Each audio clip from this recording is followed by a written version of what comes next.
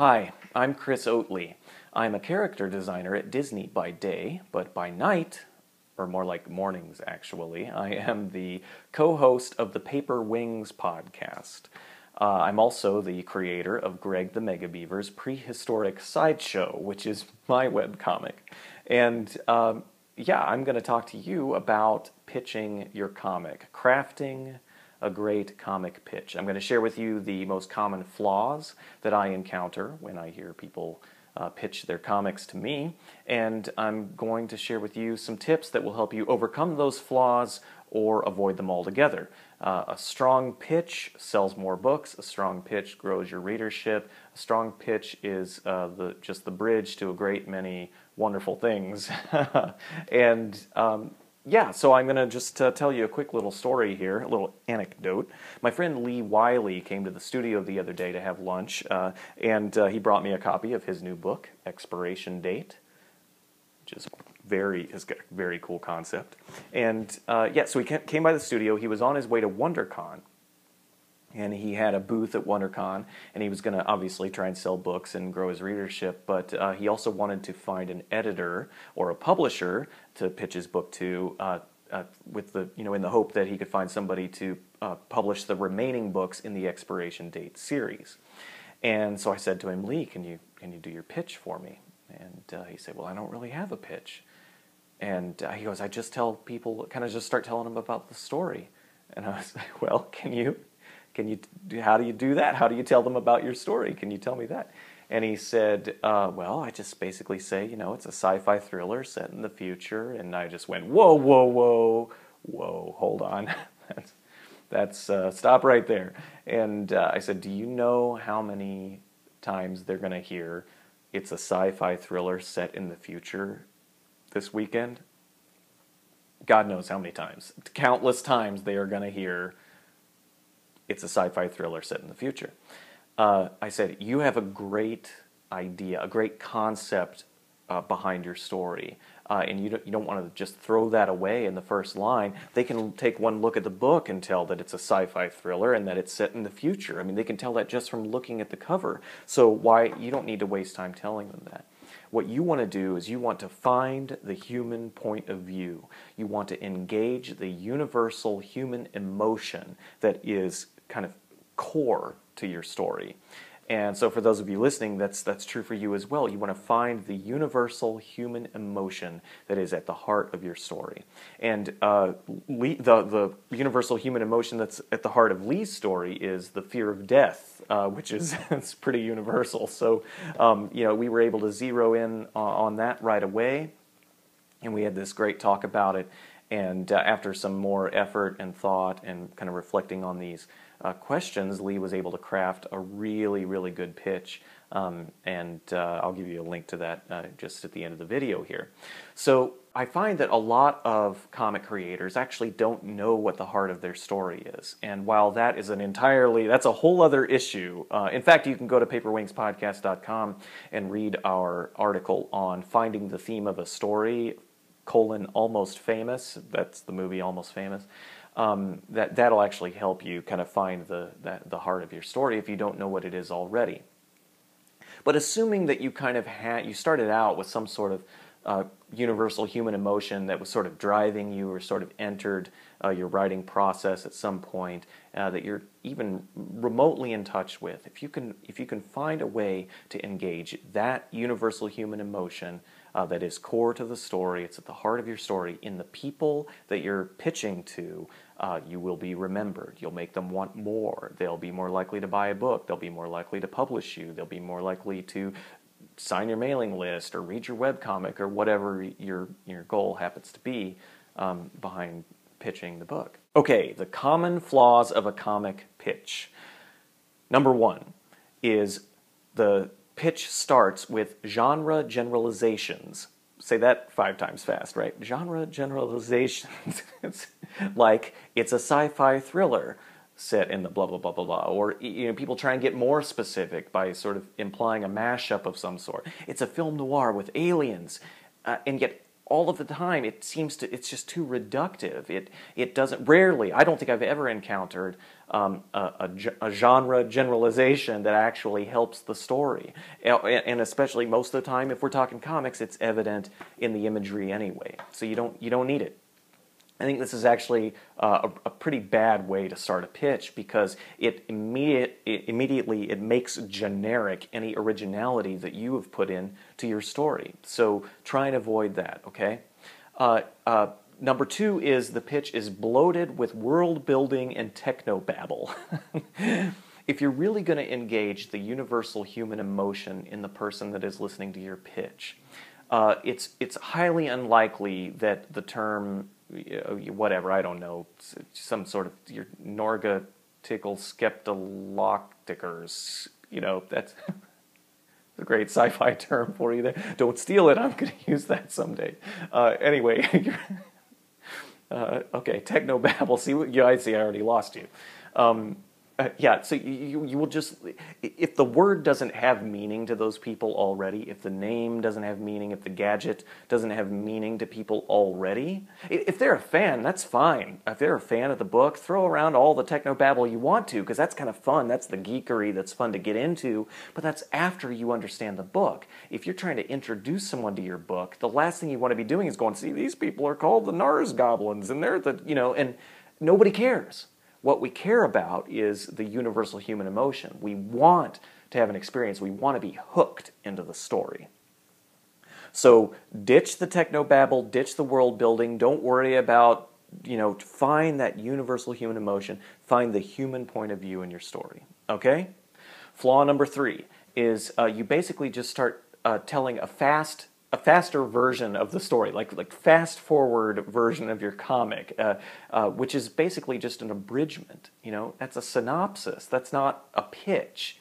A pitch should hold the potential for plot. The pitch is not a fast forward version of your plot. I hope that makes sense.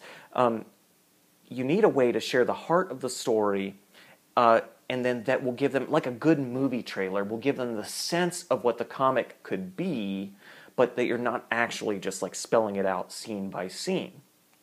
Now, there is a time where it might be appropriate to share a scene or 2 or 3, depending on how interested the person is, but that's for later, and I'll get to that in a minute.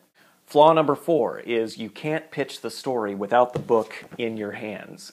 You have to, you need to open it up and flip through and point to things in other words, in order for the person to understand it, they need a visual guide. Again, if we're talking human point of view, if we're talking universal human emotions, we need to be able to access this with this idea and the story without imagery. Now, the imagery is awesome, no doubt. The imagery is something that's going to help you sell your book. Of course. We're making comics here. The drawing is a huge part of it, but we're talking about, I'm talking about how we often try and cover up our weak stories with images, and we don't have to do that. If we really want to grip people emotionally, the visuals are going to wear off after a while, or it's sort of a taste great, less filling kind of thing, and we don't want to do that. We want to engage people with the story. So make sure that when you prepare your pitch, that you're able to do it without the book. If you have the book with you, great. I'm not saying don't pick it up and show and tell. That's wonderful, but make sure you're able to do it without the book. Both for practical reasons and for the reasons that I've already talked about. Practical reasons being, what if you don't have your book with you? You still want to be able to know that you're going to 100% grip that person with the kind of the emotional truth, the universal human emotion that is ignited when you give your pitch. Flaw number 5 is your nerves psych you out, and you just stumble over everything, and you just kind of pull different pieces, and you repeat yourself. You do a lot of mashing up at that point. It's film noir meets aliens. It's you're grabbing all these movies and just trying to make sense. And what ends up happening is you sort of go off the rails, and then the person, being a charitable, generous, kind person, kind of starts asking you questions, and they end up trying to make sense of the pitch for you, and they kind of coach you through writing your pitch on the go. And that usually comes from a lack of preparation, but that also comes from not really understanding what the heart of your story is. So, and not knowing, the bullseye is that universal human emotion. You need a quick, catchy, clean, rehearsed, memorized pitch for these kinds of high-stress situations. That way, if you're completely nervous, then you still have something rock solid that you can just spit out like a robot, and you know that even if your brain is completely somewhere else because your nerves have just shut it off and you're in fight or flight mode, you know that your mouth can just automatically distribute that pitch, and that the pitch itself is so good, it's still going to engage the universal human emotion. So you're okay if you go robot suddenly. nervous robot. For the next section, I'm actually going to use an example here as I start to get into how to find the human point of view. And I'm going to talk about Back to the Future. Marty McFly, Doc Brown. If you haven't seen it, pause the video, go watch it, and then come back, and this will all make more sense. Time travel! Space travel, actually. I'm in my wife's office now. It's a long story.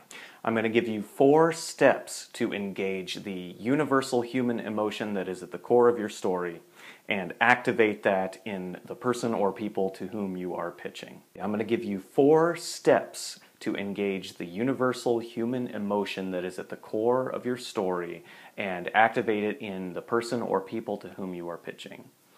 Step number 1 is find the human point of view. Now, I've already talked about this in the video, so I'm just going to give you an example. Here's how I would find here's how I have kind of explained the human point of view in Back to the Future. Marty McFly is the teenage son of an alcoholic mother and a pushover father.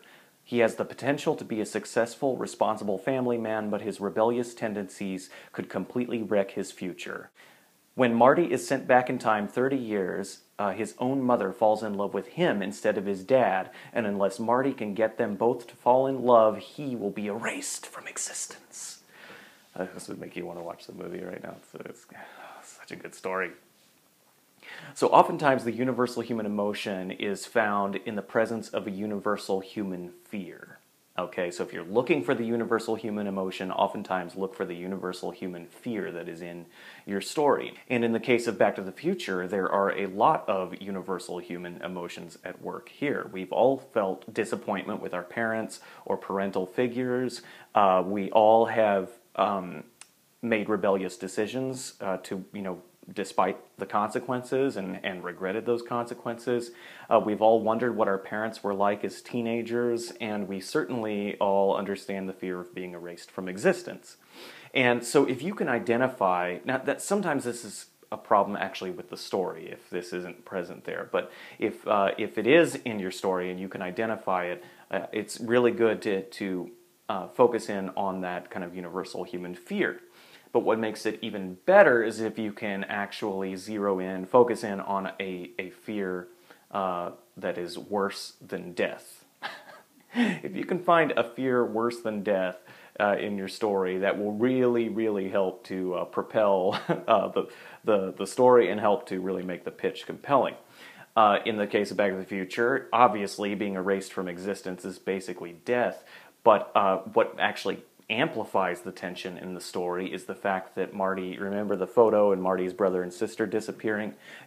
There's actually consequences that extend beyond his own life. So even if he could make peace with his own death, inevitable death, it's his family, potentially his whole family could be erased from existence, or God knows who else. So there's extreme consequences that are worse than death for Marty, and that just really gets us on the edge of our seats. Now, granted, I didn't put that into my pitch, but I didn't put a lot of things into my pitch. So a lot of it is about choices, and I guess this is as good a time as any to say that you will have multiple versions of your pitch that are short ones to just hook people and longer ones for other circumstances, maybe the back of your comic or that kind of thing, and then other ones still that are longer and have kind of room to go into other things, which I'll get to in a minute. But with Lee's story, Expiration Date, it has at its core this idea of not only the fear of death, but the idea of unjust death or premature death.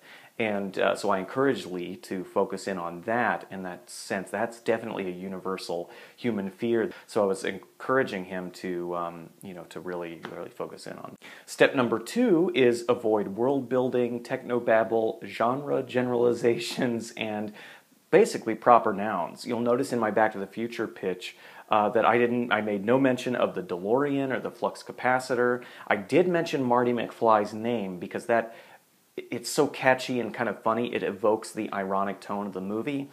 It also would have been appropriate probably to include the DeLorean in that pitch as well because, again, that's sort of the irony. So it evokes something of the tone of the story, but I opted to just focus in on the parents and the fact that he time travels. That enough is sort of an oh wow. And really the heart of the story isn't the DeLorean.